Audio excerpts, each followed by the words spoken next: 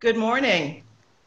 Good morning. Good morning. Welcome to Care for the Caregiver. I'm Delaney West, today's webinar producer. To make sure that you have a great webinar experience, I'm going to share some tips with you. Please turn your camera off and allow it to remain off. Please mute yourself and remain muted for the duration of the webinar. Become familiar with your window views, your gallery and presenter views. Find your chat window. Use the chat for your questions during the Q&A period. That will be to the end of the presentation. And be prepared to answer poll questions. Today, we're going to hear from Elizabeth Jones, our moderator, Teresa Rice, Susie Rice. We're going to have polling questions from Dion Jones. And then we have a personal account from Jacqueline Good. And then we'll have closing and thank you. It's my pleasure to introduce Elizabeth Jones, President, Greater Cleveland Chapter and National Third Vice President. Madam President. Good morning, everyone. Good morning. For those of you who are not familiar with NCBW Incorporated, the National Coalition of 100 Black Women is an advocacy group that advocates on behalf of Black women and girls to promote leadership development and gender equity in the areas of health, education, and economic empowerment. Today's focus will be health. So I'd like to welcome you to today's health webinar, Care for the Caregiver, getting the support you need to overcome caregiver challenges. I would like to extend a heartfelt thank you to our presenter today, Ms. Jacqueline Good, for taking time to be with us this morning. Also, I would like to acknowledge our Healthcare Committee Chair, Ms. Susie Rice, members Dion Jones, Teresa Rice, and the coordinator today of today's webinar, who is Technology Chair for NCBW Greater Cleveland, Delaney West, for coordinating today's virtual presentation. I will now turn the program over to Ms. Susie Rice for introductions of our presenters and panelists. Thank you. Good morning, everyone. My name is Teresa Rice, not Susie Rice, and I am a member of the Health Committee for NCBW and today's moderator. In support of our health thrust, we bring to you today our presenters who will talk about caregiver fatigue. Our first presenter is Susie Rice. Susie Rice is the Health Committee Chairman for NCBW. Susie has a Bachelor of Science in Nursing, a Master's in Education, and is a registered nurse. She worked in the field of nursing for over 25 years in various positions, including as a nursing supervisor at South Point Hospital. She is also a certified school nurse and retired from Cleveland Metropolitan School District in 2013. Next, we will have NCBW member Dion Jones. Dion has a Master of Science in Social Administration and is a licensed social worker and a certified personal trainer. She also serves as Chairman for Records and Reporting for NCBW. Dion will provide self-awareness. Then, our guest speaker will be Jacqueline Good. Jackie has a Master of Science in Nursing, a Master of Arts, and is a clinical nurse specialist and a registered nurse. He has worked as a supervisor and as a travel nurse at various Cleveland Clinic campuses and other hospitals between travel assignments. Jackie also serves as the president of New Chi Chapter, the Cleveland chapter of Chi Eta Phi Sorority Incorporated, a nonprofit international nursing sorority. Jackie will give a personal testimony on her experience as a caregiver and the effects of caregiver fatigue. At this time, we will now hear from Susie Rice.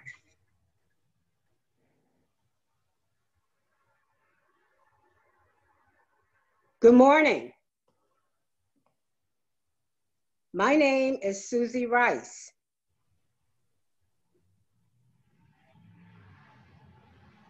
Good morning. My name is Susie Rice. This presentation is designed to help caregivers get the support they need to overcome caregiver challenges and make the process more rewarding for both you and the person you're caring for. If you are a woman, especially a Black woman, you will more than likely be involved in giving care, in the caregiver role. Next slide, please.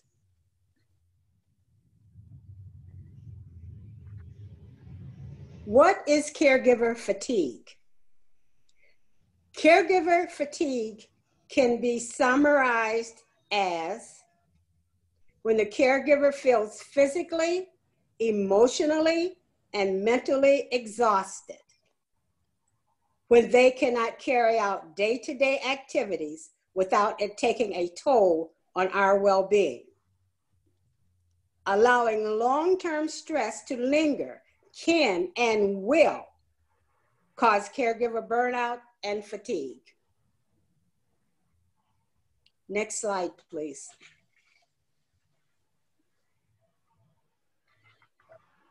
As life expectancies increase, medical treatments advance, an increasing number of people live with chronic illness and disabilities. More and more of us find ourselves caring for a loved one at home. Whether you're taking care of an aging parent, a handicapped spouse, or looking after a child with a physical or mental illness, providing care for a family member in need is an act of kindness, love, and loyalty. Who can be a caregiver, you may ask? Any relative, partner, or friend that has a relationship or provides assistance to anyone with a debilitating condition. Caregivers generally provide a wide range of duties. Some of these duties may entail helping your person eat, drink, help them bathe, help them toileting, manage financial and banking affairs, manage communication, and maybe managing their medication. Next slide, please. Some common diseases that require caregiving: Alzheimer's disease and dementia, Parkinson's disease, Huntington's disease, multiple sclerosis, HIV and AIDS, developing disabilities, stroke, heart disease, cancer, and one that's not on the list, ALS or Lou Gehrig's disease. This is one of the diseases I'm serving as a caregiver for my brother. He does not live in Cleveland, but although he has an ALS team, he will not allow them to do anything without consulting me first. So I'm always on call when he needs me. My suggestion, if you're new to being a family caregiver, learn as much as you can about your family member's illness or disability and how to care for it. Seek out other caregivers. It helps to know you're not alone. Trust your instincts because you know your family member best. Don't ignore what doctors and specialists tell you, but listen to your gut. Encourage your loved one's independence. In my brother's case, because he had a team, he wouldn't do the things that he could do. He would often tell me, they're here, so I just don't do it. I really had to start encouraging him to do as much as you can for as long as you can. Another thing, know your limitations. Be realistic about how much of your time and yourself you can give. When you know your limitations, ask your family and friends for help when you've reached it. It's not always easy to ask for help, even when you desperately need it. You simply made your needs known. You may be pleasantly surprised by the willingness of others to pitch in.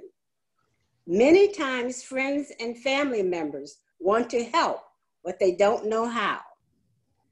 Make it easier for them by going over a list of caregiving needs you previously have drawn up, pointing out areas in which they may be of service, making sure the person understands that when you most need help, you can count on them. There's also other places you can turn if you need caregiver support. You can turn to your church.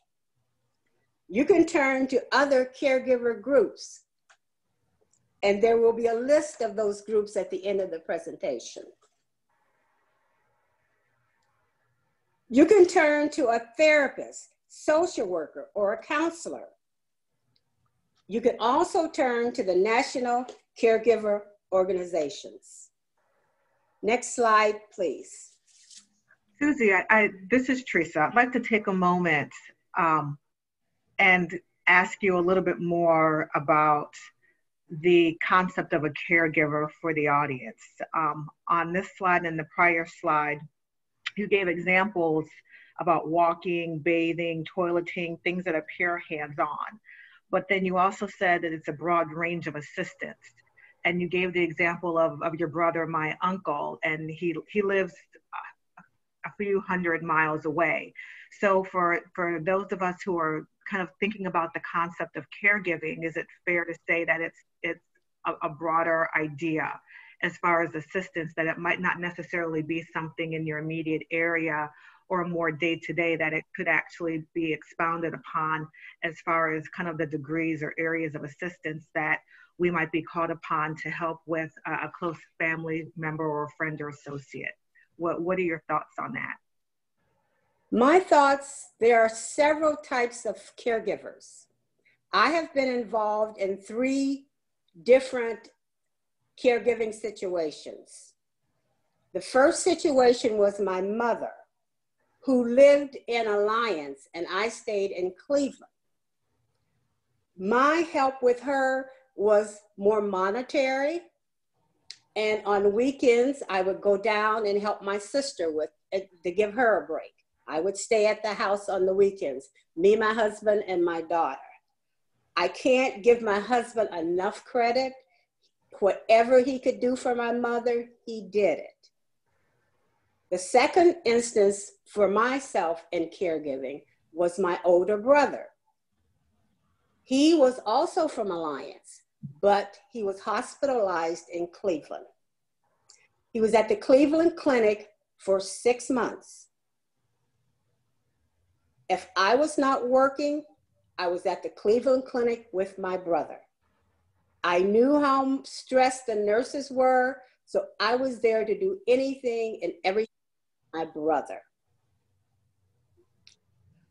At one point, I became so stressed that I didn't notice it, but my husband did.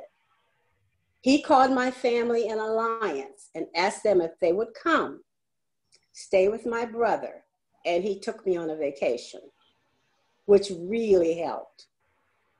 As I said, this third case that I'm working with my brother in Philadelphia, none of this is local.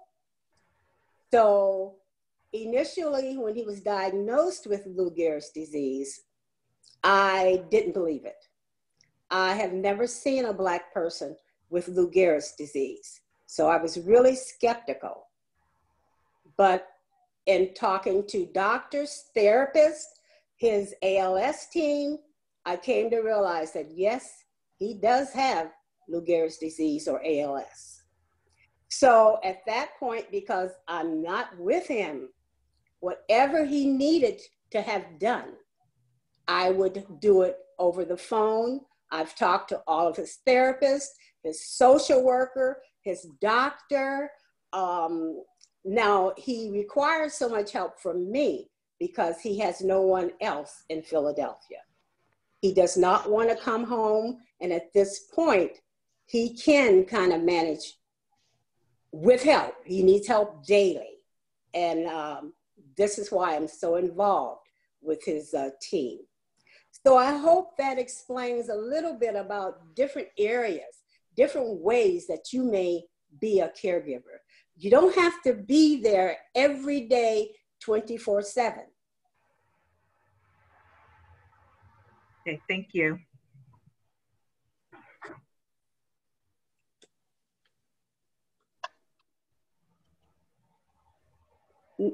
Thank you.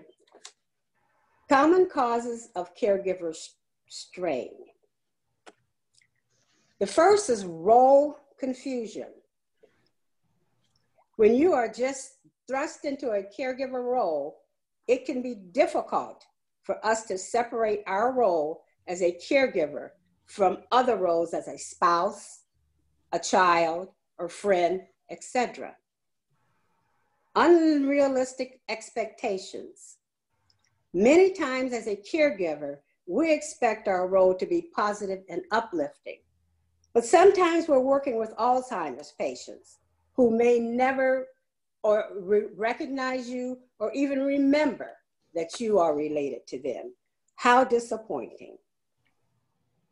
Lack of resources. Sometimes caregiving becomes so frustrating because we don't have the money to take care of this person or the skills it takes to effectively plan, manage their care. Next slide, please. More common causes. Unrealistic demands or unreasonable demands. Caregivers may see taking care of others their #1 priority. But what happens when we have other responsibilities? How do we juggle these day-to-day activities?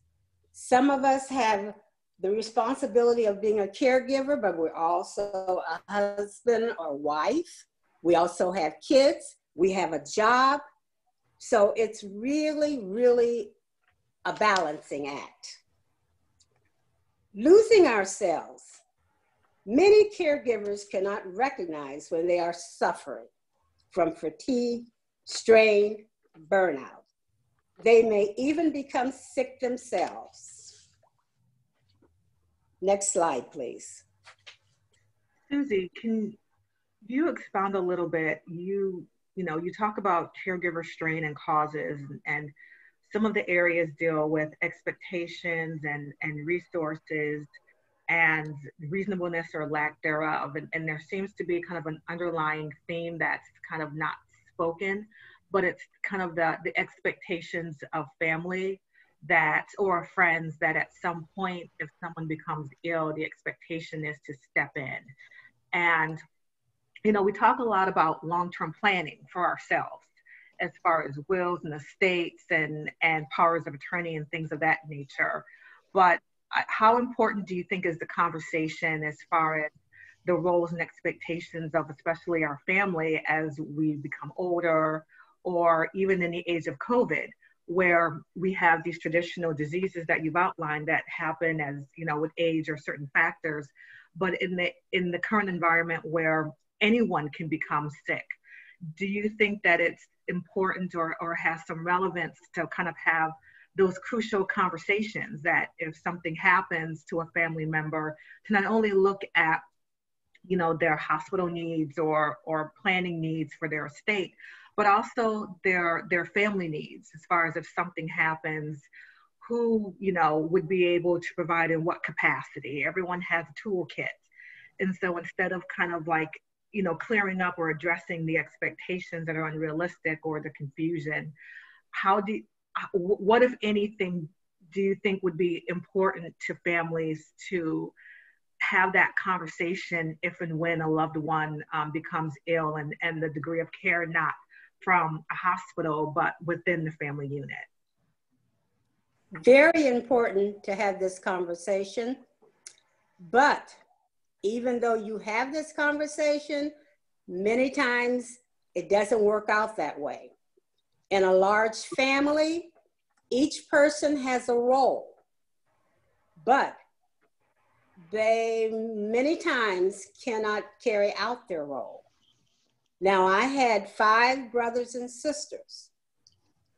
I lived out of town, so my role was different than my other brothers and sisters who stayed in Alliance.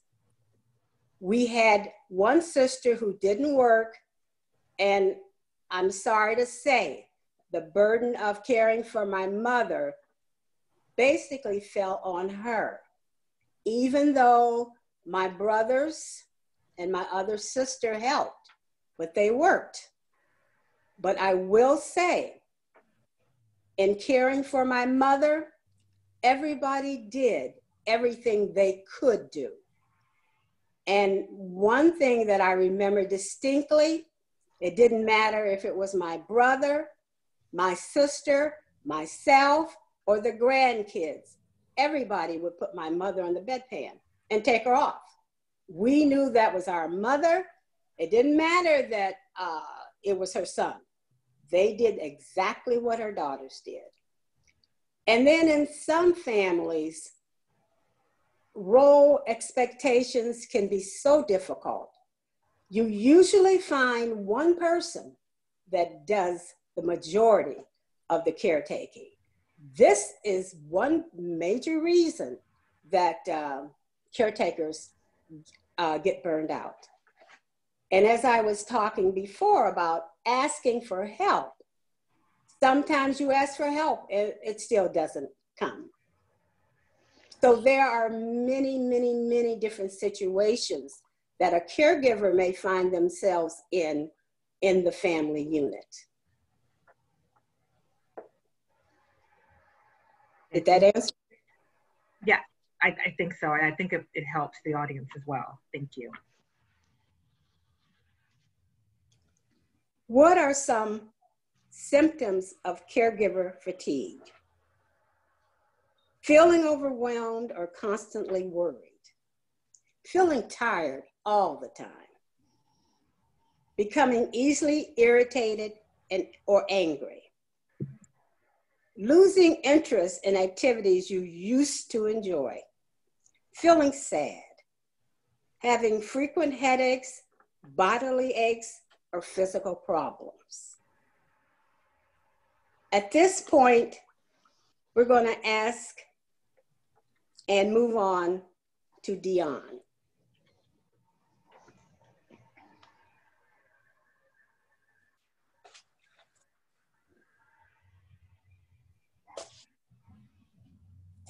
Good morning, and thank you, Susie, for sharing your story on this topic of caregiving that impacts so many families and so many lives.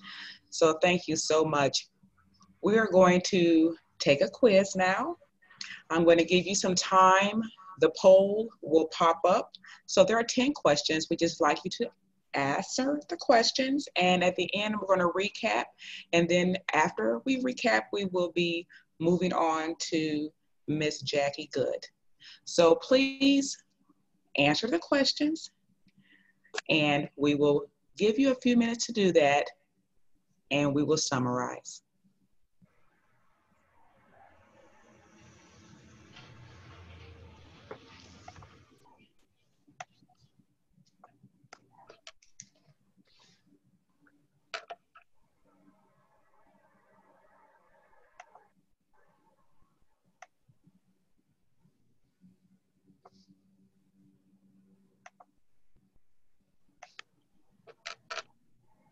Give it another minute.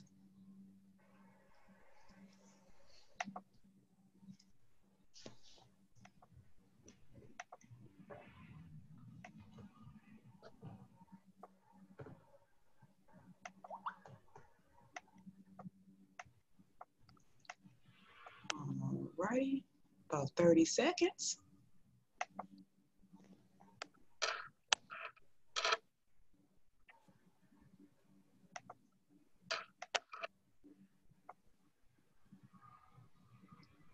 Okay.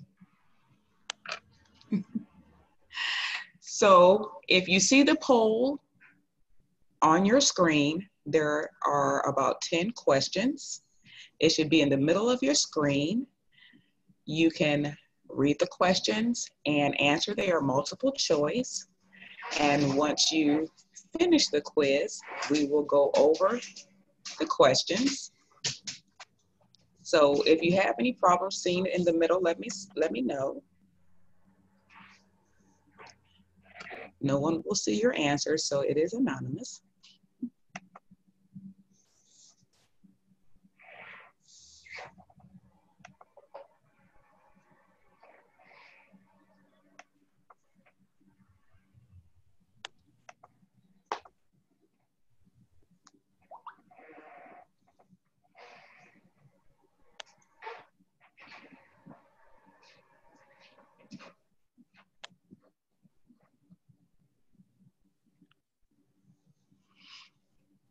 Okay, so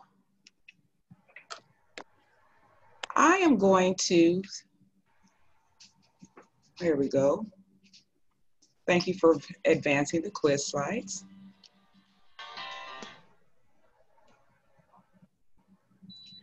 All righty, we're about to wrap up and just go through.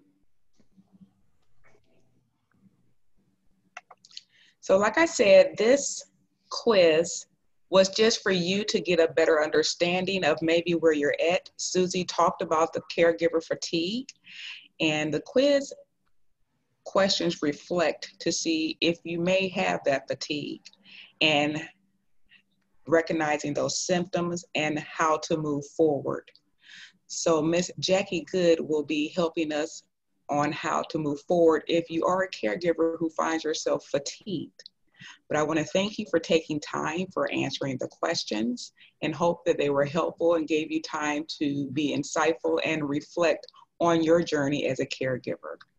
So I would like to introduce Ms. Jacqueline Good. Good morning, everyone. Good morning. Well, I'd like to tell my story.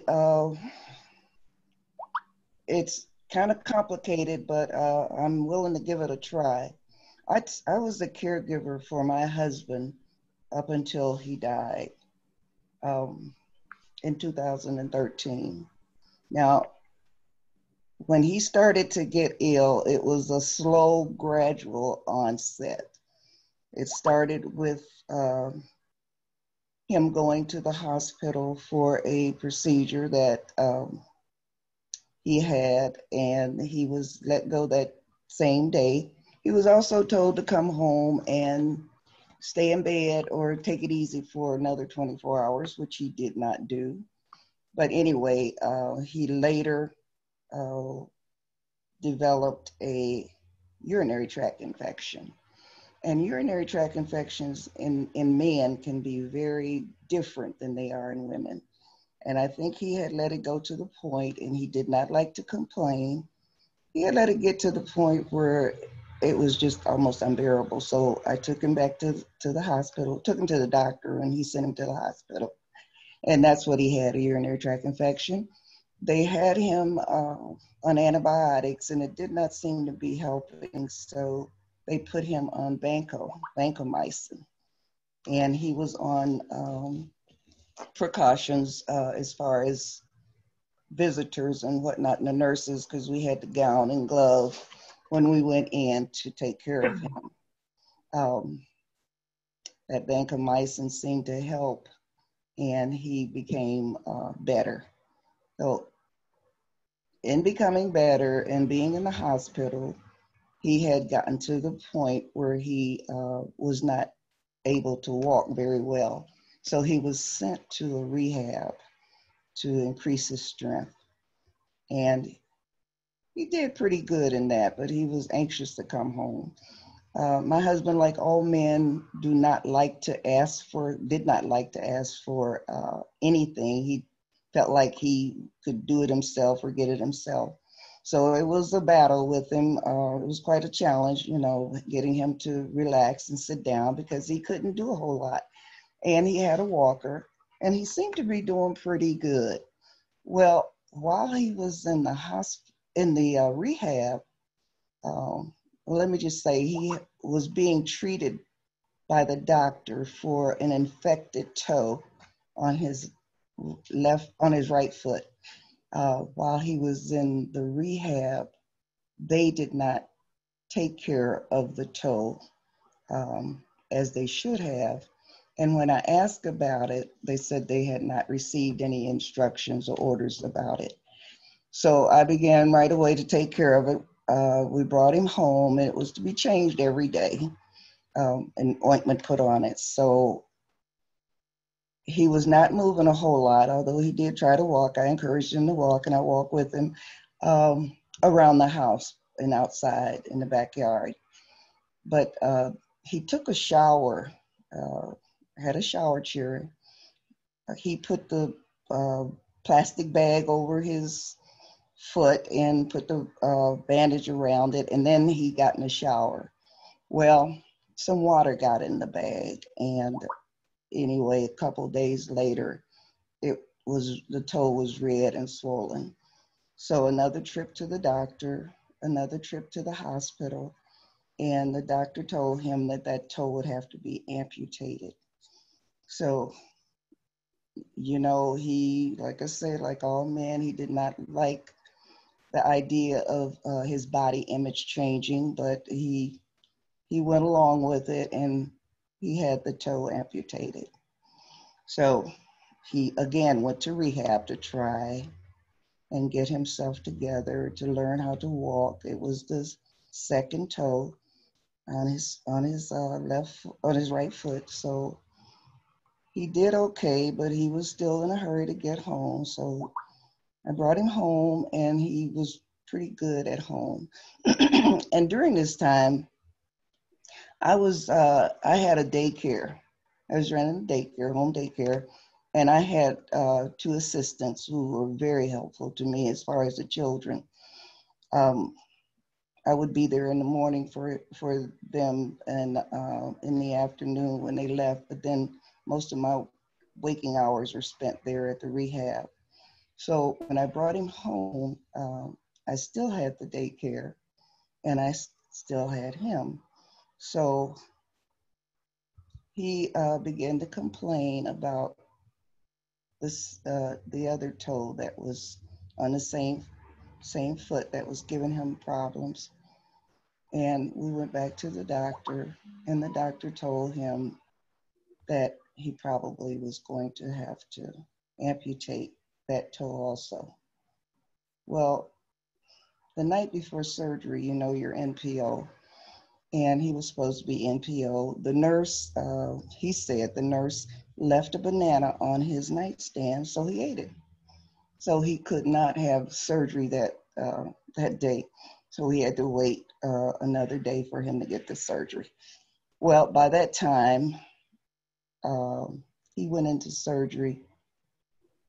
He was having a problem with the third toe.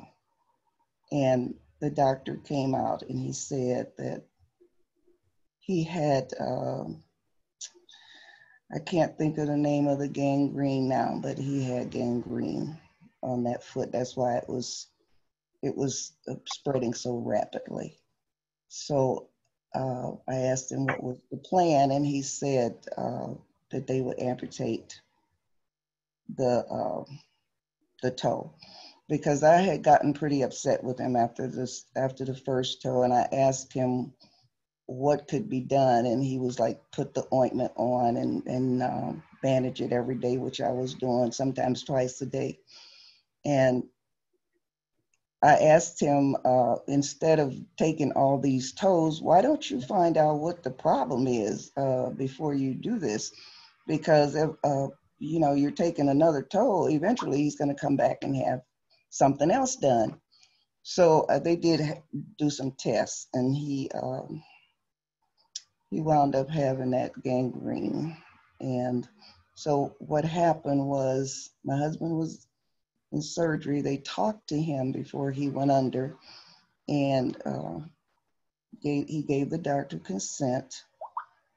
And that's when the doctor came out and talked to me and told me that they were going to have to amputate that part of his foot, all of the toes, you know.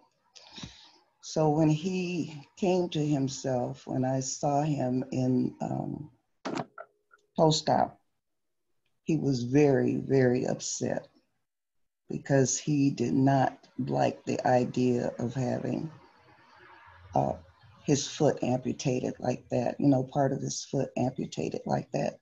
He was very upset.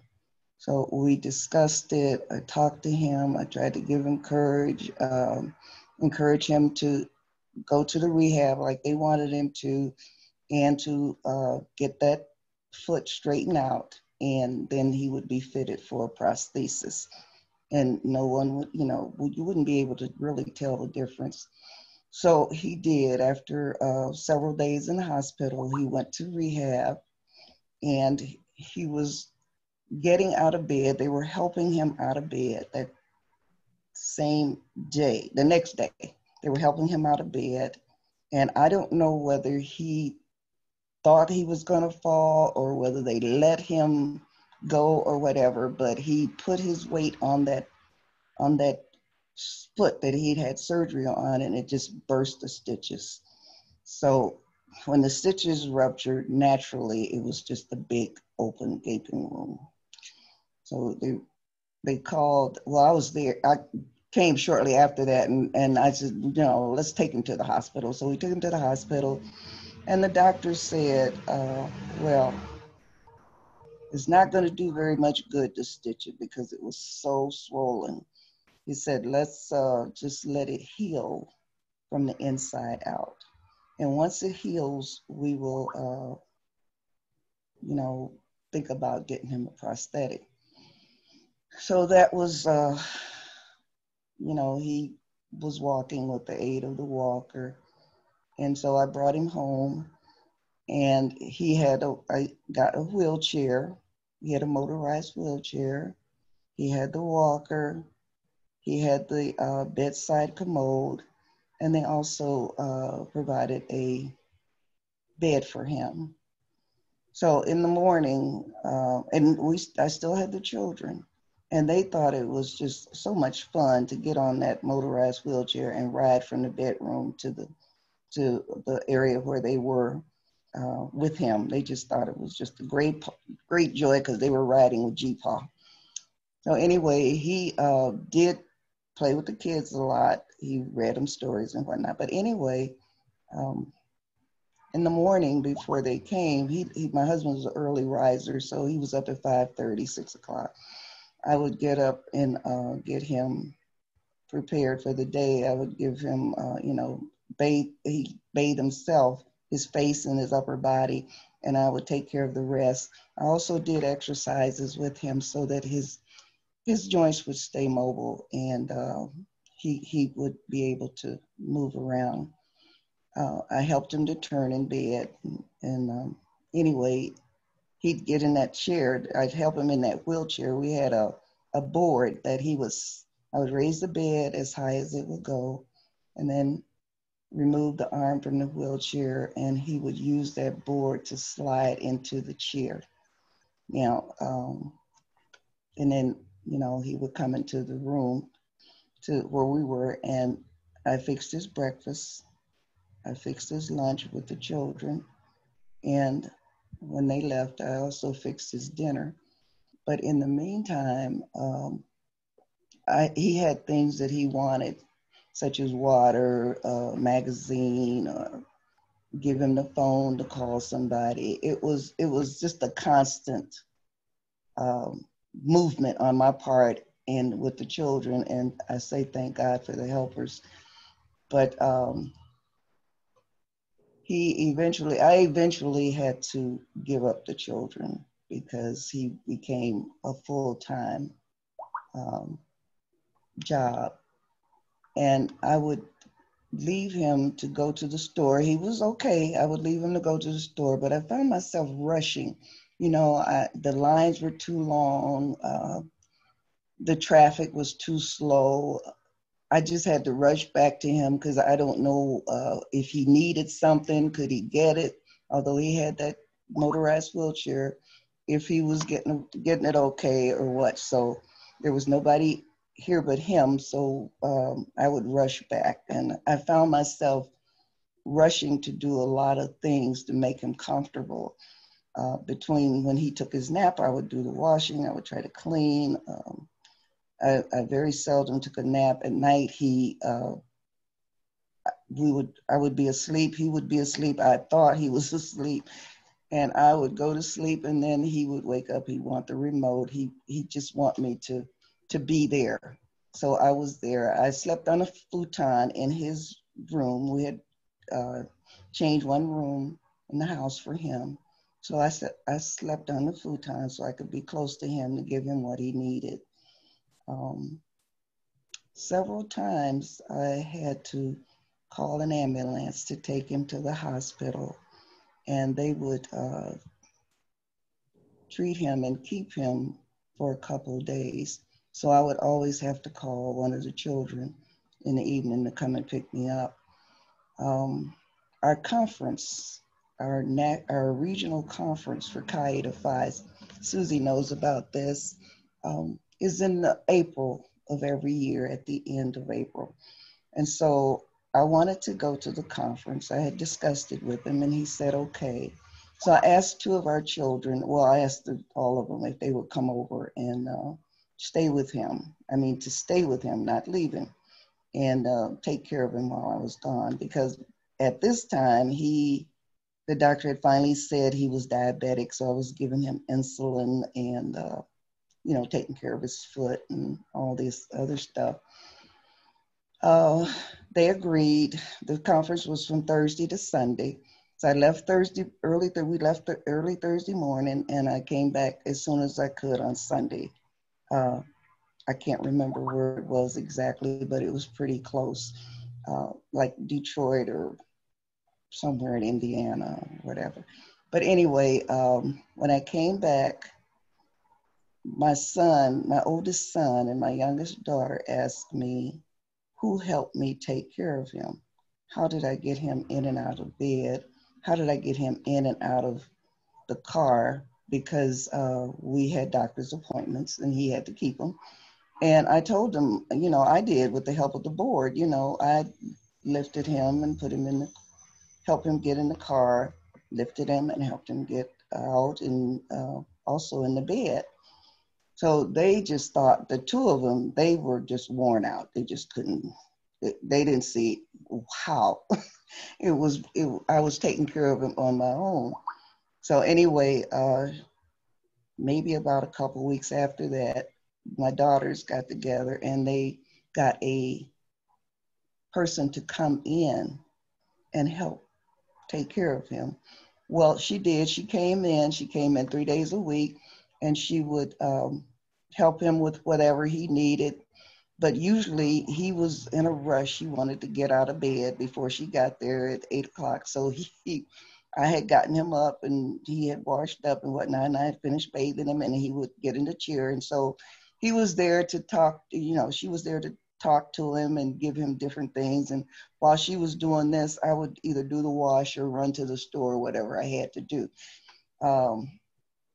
And as I said, we went a couple times to the hospital. I had to call the ambulance.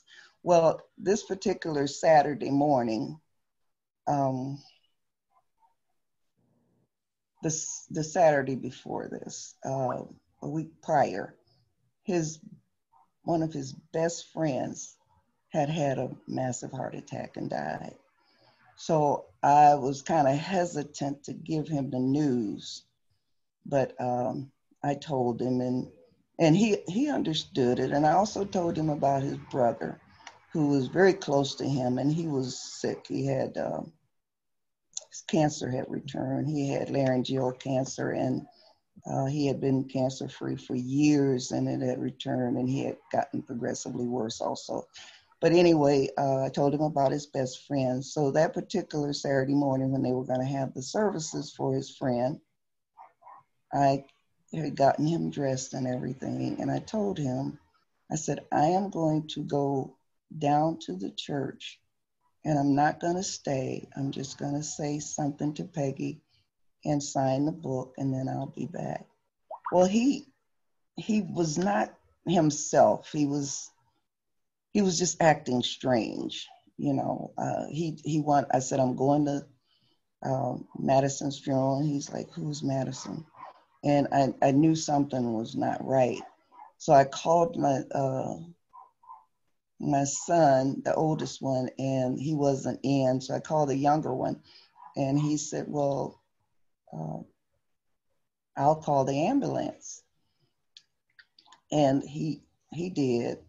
He said he was going to. But in the meantime, the older one called back and he said, well, Ma, just call the ambulance and take him to any hospital, because we had been going to Metro and that's where I wanted him to go because they knew everything about him. But he said, Ma, if he needs to go to the hospital, call the ambulance and let them take him to the nearest one. I said, okay. So I did. I called the ambulance and they came, but I had put a couple of things in a bag, you know, like a lunch or something, because they always sent me back home and I had to, I usually rode with them. And so I would call somebody to come and get me. But this time when they picked him up, they told me to, said, maybe you better drive because we don't know if we're going to keep him or how long. And I said, okay. So I grabbed a little lunch bag and a couple magazines because I was pretty sure that he was going to be coming back home and I wouldn't have to call anybody. So when I got to the hospital first, and I told the lady, they said they were going to university. And I went in and I told the lady at the desk that my husband was coming in. I had seen them bringing him in and they told me I could see him when he got inside. So she said, okay. She said, just have a seat there. I'll call you when they're ready. And I went in, I was sitting there and they took him to a room and they didn't call me right away. So when they did call me, I went in and they had all this equipment that we usually have for a code. And I heard somebody say sodium bicarb and ephedrine and all this stuff that for a heart code. And he did have a bad heart. So they were working with him. And it was so crowded with the equipment and stuff. And they were trying to get an IV in. And I said, the one person asked me, she said, would you want to step outside the room? Because it's kind of crowded in here and there's not much you can do right now. So I did. And I was standing there and my oldest son got there and the doctor came out and she said, well, we have given him 3 jolts to the heart and it doesn't seem to be helping. He's not coming back. So she said, you can go in and talk to him. He can still hear you. His eyes are closed, but you can go in and talk to him because he probably can hear you. And my son and I went in and we were talking to him and we were encouraging him to, you know, to just wake up, to come be here with us. We needed him. But that was it. He was gone. But I do know that and please forgive me, the time that I was taking care of him, I didn't have anything for myself. I didn't have an out. So to me, to not do the activities that I usually do, like crocheting or reading or bowling, it didn't matter because all I asked God for was the strength to take care of him. Give me the strength to be able to do for him and get him better. And that's all I ever wanted. You know, I really didn't care about going out doing things because everyone knew that I was taking care of him and I wasn't going to go anywhere anyway. But after he passed, maybe a week or two after he passed, was when, it must have been 2-3 weeks, the realization slowly dawned on me that I was getting depressed or was depressed. I didn't care whether I got out of bed. I would get out of bed and I would take a shower and I'd go back to bed. It wasn't, I didn't want to go anywhere. I didn't want to see anybody. I didn't want to do anything. And reading was one of my joys. I didn't want to read. I did read scripture in the Bible. That didn't seem to help. I just prayed to God. I was just really not me. You know, I didn't have any energy. I didn't want to do anything. So I did I had an appointment with my primary doctor to see, just a checkup. And when I went, I told him some of the things I was feeling. And he said, you need to see a therapist.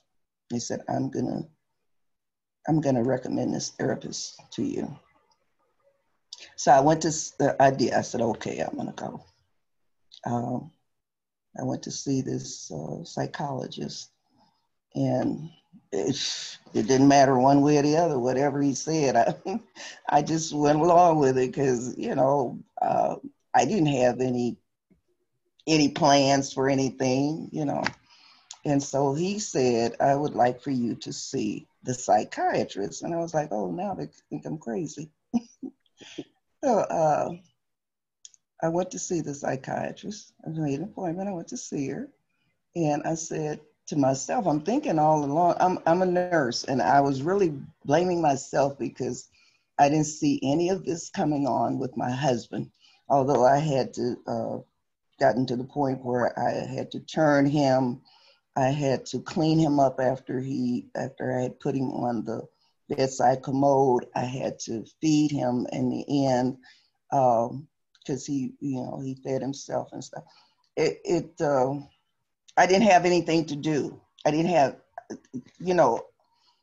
everything that I was caring for, living for was gone. So I didn't have anything to do. And I went to see her and I was telling her some of this and she was like, well, I think just to tell you, to be honest, you're depressed. And I'm going to give you some medication. It's an antidepressant. And I want you to take this and see how you do. And I'll see you in 6 weeks. Maybe by that time we should have some sort of way you're going to be going up. You're going to be feeling better about doing stuff, or maybe you won't. So I did. I took medication. I would go to the grocery store for groceries and I'd find myself rushing, thinking that I had to get back home to take care of my husband. And I had to really put the skids on and say, why are you rushing? You don't have anybody at home to take care of. If I was out in traffic and it was going slow or people weren't moving as fast as I thought they should because I was in a hurry to get back home, I didn't have to do that anymore. So it was all the things that Susie had talked about. My children were a big help. They would come over sometimes at night, but they came at night because they worked during the day. And in the evening, they had their families, and so they would come by. And if I needed them, they would come. But I didn't think anybody could take care of my husband the way that I could take care of him, the way I wanted to take care of him. And it was a very demanding, challenging experience. And I wouldn't trade it because, like I said, it was just, I just wanted to take care of him. I wanted him to have the best care that he could have. And I felt like I could give it to him. So it was kind of difficult for me to, after he was gone, to really get back in the swing of things. I had no energy. I didn't want to do anything. And when I had been in bed, I had stayed in bed and just, I said, you know, this is not you. What's going on here? But I didn't realize that I was depressed. I just didn't realize it. So this journey to my primary physician, who recommended the psychologist to me, who recommended the psychiatrist to me, who keeps telling me that I need to get out and meet people and join, she said, join some dating apps. Like, I'm sorry, I don't do that kind of stuff. I may be meeting a serial killer or whatever, or a pedophile or whatever. So I just leave that to the Lord. I'm not gonna do that. But I joined a support group, and that was really, you know, other women. I saw what they had been through and what I had gone through. So it was really a rough go. And I would advise anybody who is a caregiver, if you're in the Cleveland area, call me. I understand what you're going through. I will be there to give you a couple hours break so you can see a movie and feel comfortable leaving your loved ones in my care. I should have done that. But I think when my son and daughter told me that it was just a bit much, I mean, how did you do it? It was too much for them. I thought, you know, well, they're probably because they have jobs and they have homes and whatnot, although they took those 3 days off to be there with him. They had things that they had to do, so they were already tired. I was home all day. I wasn't working. I'd given up to kids when the last one went to school. And it was just me to take care of him. And I just felt like I could do the best job of taking care of him. And maybe I did, maybe I didn't. I don't know. That thought always comes to mind sometimes. Did I do the best that I could under the circumstances? And should I have been more cognizant of how he was going down? But I did. I think I realized that, and that's why we spent so much time at the doctor's office and in the hospital. But you just can't. Sometimes there's that doubt there. So I hope I haven't bored you with any details. It was quite a journey. That's all I can say. And I thank God that he gave him to me for 51 years. And I thank God that I had the strength. He gave me the strength to do this, to take care of him. And then that he also gave me the insight to talk with my primary and get the help that I needed. I wish that I had seen this presentation before I started this caregiving episode. But anyway, hopefully it may help somebody else. And I thank you for listening. Thank you, Jackie. Your story is very powerful and compelling. And I do think that if at least one person that resonates with, then I think that, you know, you've definitely met your point and your purpose with us this morning. You know, there were a couple of takeaways before we move on that I'd kind of like to talk to you and possibly Susie about. And the one thing that I kept hearing, the one theme that I wrote down was the idea of support. That, you know, there were kind of critical points where people stepped in. Your children when you were away at a conference, and then that kind of snowballing or rolling into having what you call helpers who then came in on a I guess a more consistent basis, more, you know, longer basis than on a discrete time from your children. And you talk about a shift at some point where from when you were getting support to where you eventually received support. You talked about taking care of your husband. You described it as a full-time job. And even though support that you gave was very outward looking as far as, you know, the support you gave and care for someone else, can you tell us as far as the importance of the idea of support and care and inward looking? I think that, you know, you mentioned about receiving medication and talking to a professional, but since you described giving support as a full-time job, do you think that the support that you were able to receive, that you were able to accept and to receive, has that helped you as far as kind of your journey from caregiver to Jackie again? I think it did. In fact, I know it did. It helped me tremendously because I found eventually over a period of time, I got a dog who thinks he's human, and he's a lot of company.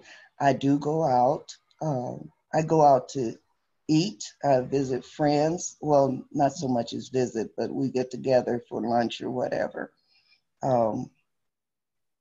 I go bowling. I read a lot now more, and I crochet. I've been crocheting Afghans for my grandchildren who graduated from college, and that's been kind of keeping me busy, and reading and stuff. And I started back work as a travel nurse. So I think the support that I received from various sources, and of course from my children, and I had to be strong for them when this first happened. So really and truly, there was no one who was there for me. My husband was the sixth, seventh, he was like, he had 13 sisters and brothers. And he and the baby girl were the only two that were left, because his brother that was nearest him in age had passed like in March, and he wasn't able to attend the funeral because he was in the hospital. So we screened it in. What do you call it? It wasn't Zoom then, it was something else. But right. Something like that. Yeah. Thank you. He was able to see it. We were able to see the services through Skype. And so he was always a strong-willed, strong-mind person. And I just wanted to take care of him the way that he had taken care of me. Mm-hmm. And to be perfectly honest with you, this is the first time since he died that I have ever been on my own, because I went from my mother's house at 16 to my husband's house. And we've been together ever since then. So it was just quite a, and he took very good care of me, I must say. He helped me through school. He went to school. I helped him as far as, taking whatever I could off of him so he could study. And he did the same for me. And I really appreciate it. He gave me the support that I needed in order to get to where I am now. And I find myself going back, to being the old Jackie. I can laugh, I can make jokes, I can listen with more compassion and be able to understand more, because I've taken that journey. And I must say, although it did not end the way I wanted it to end, I take away from that experience that I had. It made me a stronger person. It made me see things in a different light. So I will be, like I say, more dedicated, more committed, have more compassion to someone in that same, who's going through that same thing. Thank you. And I have a question, and if our attendees, our audience today, if you have questions, feel free to put them in the chat box that Ms. West described earlier this morning as part of the webinar tips for Zoom. But I have a general question for both our guest speaker, Jackie, and our presenter, Susie. And, it strikes me that both of you have medical backgrounds, that you're both registered nurses, and that you've given care as part of a profession, as a career. And we've talked today about caregiver fatigue, but I wanted to kind of talk more general about your thoughts on caregiving fatigue. As medical professionals and families, oftentimes our family members, friends will solicit help, support, just in general on a day-to-day or just a one-off basis. And how, what are your thoughts over time, in addition to these very heart-wrenching, difficult experiences that you each have had with close family members, as far as kind of the general idea of caregiving as part of, doing your calling in your job, and how that translates to what you may be called upon or what you provide in your personal lives on a more informal basis over time? In my case, I have been around a lot of sick people. People have asked me questions about their condition. My answer, I try to answer their questions as to the best of my ability with what I think may be the problem that they're experiencing. But I have always suggested in the end of my recitation with them that they need to see their physician. I never want anybody to take what I tell them I think might be wrong as gospel. So that is my experience with friends and even strangers that come up because they know you're a nurse and they want to ask you, well, what do you think this is? Or what do you think that is? I probably have a very, very good idea of the problem, but I still want them to talk to their physician, because I never want it said that, oh, she told me this and it wasn't right. And I agree with Susie. I do listen, and I have a pretty good idea of what's going on, what they may, a nursing diagnosis, as we call it. But I always tell them to seek their physician, because, when you assume, what happens when you assume. And I also do not want to give them the impression that I know something and they go to the doctor and it's something else. So, you go to your doctor, you make sure of what it is. And then maybe you can come back and tell me, oh, that's, I went to the doctor such and such. Well, it may have been what I was thinking. And then again, it may not have been. So I'm glad I didn't say anything to them as far as exactly what it was, their problem was. They should always seek their physician. Don't, we can listen, but we don't make the diagnosis. Absolutely. We listen, we may give some advice, but we never diagnose. No. Now, I don't want to come across that I'm hard, because I've always, as a child coming up, I always wanted to be a nurse. And it's very few people that get to do what their dreams are. I dreamed of being a nurse. I would take all the kids off the street and take their temperatures and pretend I was the doctor. And I've always had a passion for people and helping people. Those are my sentiments, exactly. Thank you, Susie. And again, thank you, Jackie, for your testimony and story. And I hope that you're able to take your time these days and to not rush.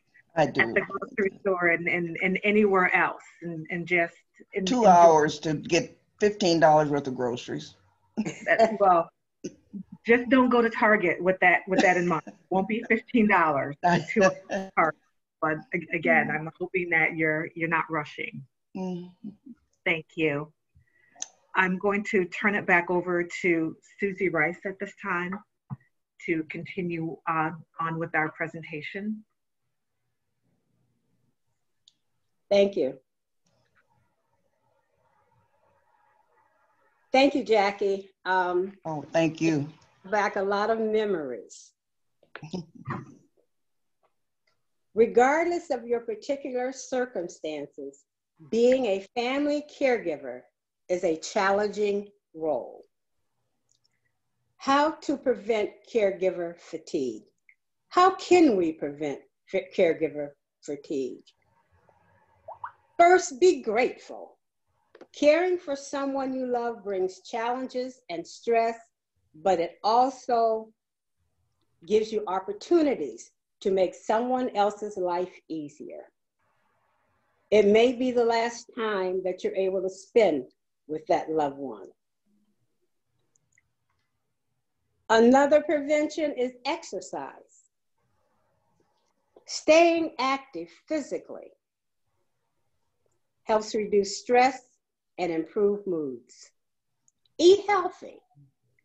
Because you're a caregiver, we tend to just grab anything we can so that we could get back to that person we're taking care of. But plan nutritious diets for yourself to keep your energy level up.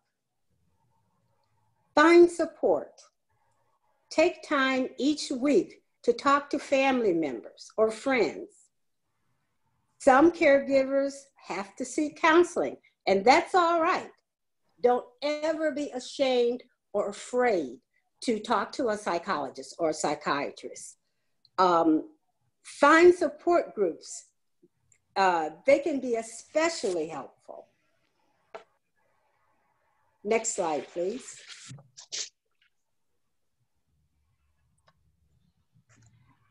How to prevent caregiver fatigues? Keep a journal. A journal is always a good place to record what went on that day. Keep an eye on your health. Reportedly, 70% of caregivers become sick with health issues. Also, when I read that 50% of caregivers die before the person to whom they're providing care with, that was astounding to me. I never dreamed that 50% of the caregivers might not live as long as the person they're caregiving. Meditate. Nurture your body and your mind. Consider activities that help you relax. Music, yoga, any of those things may help the caregiver to slow down and put things in perspective. Next slide, please.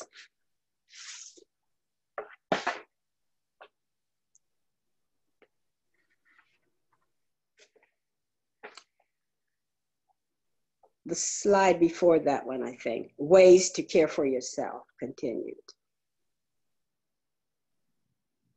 Okay. Self-compassion is essential to self-care.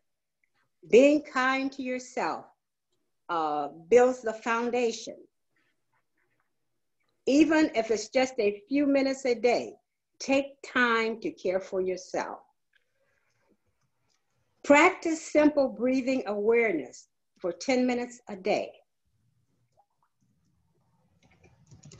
Breathe in slowly through your nose for 5 counts. Hold and pause for 5 counts, and then exhale for 5 counts. Continue this exercise for 10 minutes each day. I'm going to repeat this because we're going to practice it. Breathe through your nose for 5 counts. Hold and pause for 5 counts. And exhale for 5 counts. Let's practice.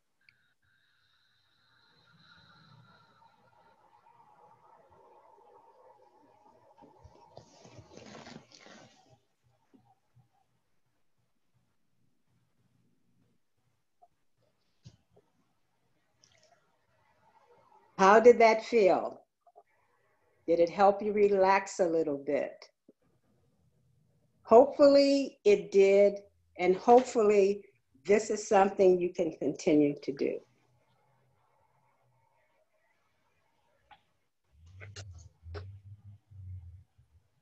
Can we have the slide for the support and resources, please?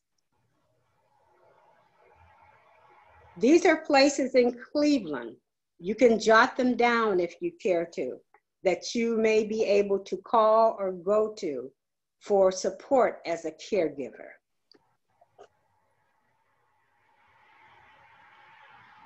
There's a place in Beechwood. There's a place in Cleveland. Faith-based support groups for family members, Cuyahoga Valley Faith-Based, Beechwood, Meadowburg Heights, Alzheimer's Association. Thank you. This concludes my presentation.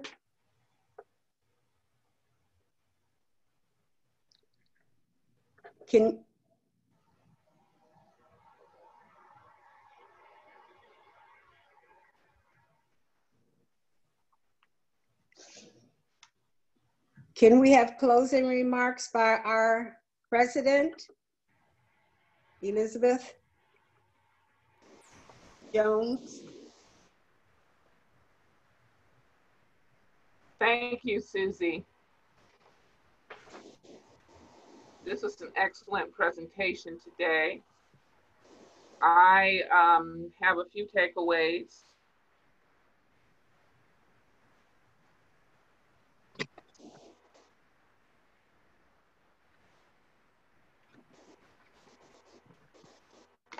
I can't seem to get my camera on, but that's okay. We'll move forward.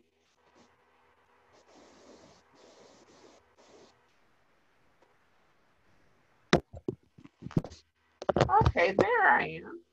Yes. Okay, I have a few takeaways. Explore and find resources available to you for support as a caregiver, i.e. support groups, that there are varying types of caregiving. That's something new I learned today. That we need to be mindful of our roles and expectations and boundaries. It's okay to ask for help. It's easier said than done, but try and maintain some normalcy in your life. And above all, remember, if you do not take care of yourself, you will not be able to take care of others. So I would like to thank our presenters today again for increasing our awareness about caregiving and how to take care of ourselves. I would like to close with, I hope everyone continues to commit to staying safe, practicing social distancing, sheltering at home, and listening to the medical doctors, scientists, and CDC for medical advice, and not our politicians, as we move forward in our new life or living with COVID-19. Again, thank you for joining today's webinar.